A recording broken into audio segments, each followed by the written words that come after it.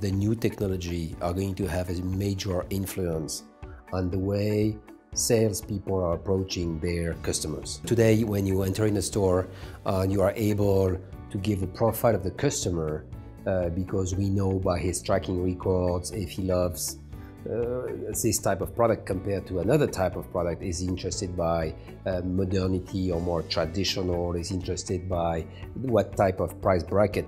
And CRM is a great tool as long as you make it a personal tool and not a huge opportunity to send these useless messages that you are receiving on your mailbox every day, which are things you put in the garbage.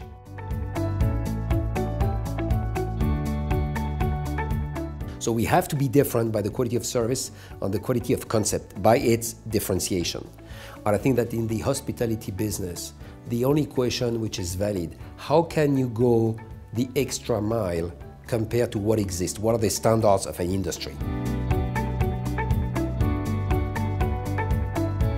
Number one, what is your envy about? Are you interested by hotels? Are you interested by cars? Are you interested by electronics? What is the industry where you feel good?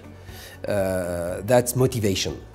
The second one is, what are the sectors which in the next 10 years are going to have the biggest number of opportunities? It can be sectors, can be countries.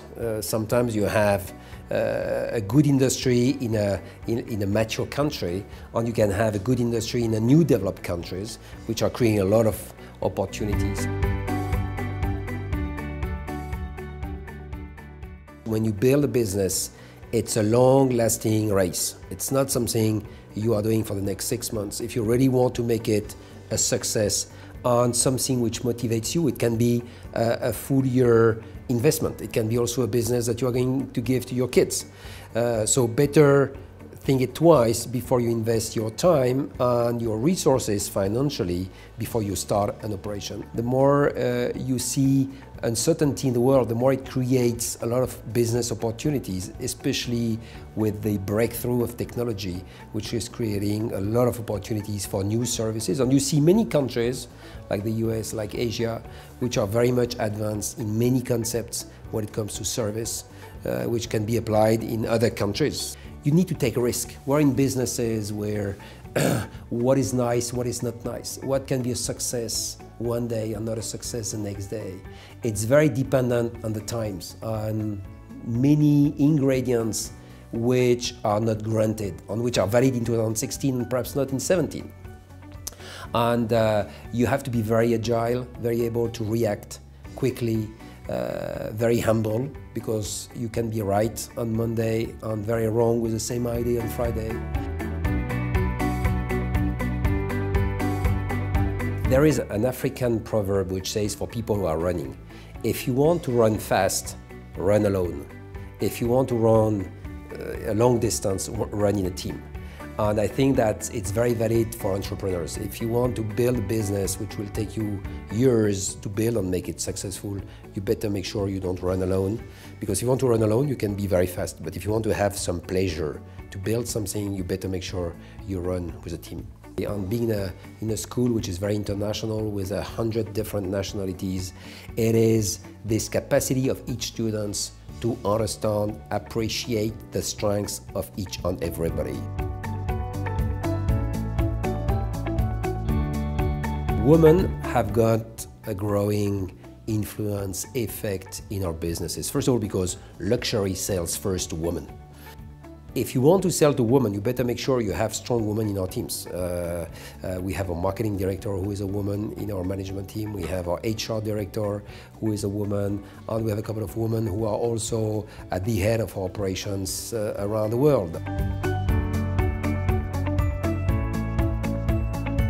We have in Switzerland our headquarters, where we have all the manufacturing capacities, the marketing, the central sales, HR, IT, finance, you name it. But we have a growing importance of our business in the US, in China, in Hong Kong, in Japan, in Middle East, you name it. So we are looking also a lot of these entrepreneurs in our subsidiaries who can drive our business in Japan successfully, in Korea successfully, in Dubai successfully. You have the guidelines coming from our headquarters, but you need to have people locally who are going to implement them, who are going to be on the playground. So we need to get people who are very entrepreneurs, who understand the complexity of a brand strategy on local operations to make it successful, provided that there is only one criteria at the end which counts to measure a success or a failure. It's sales results. Your social intelligence is something you don't learn in books. It's something you learn by doing mistakes, by understanding the strengths of being with others, or not counting only on your strengths, despite it's a natural habits. We believe that we can do it better than the others. On this social intelligence is probably one of the major assets of your students to be absorbed and recognized as a key value.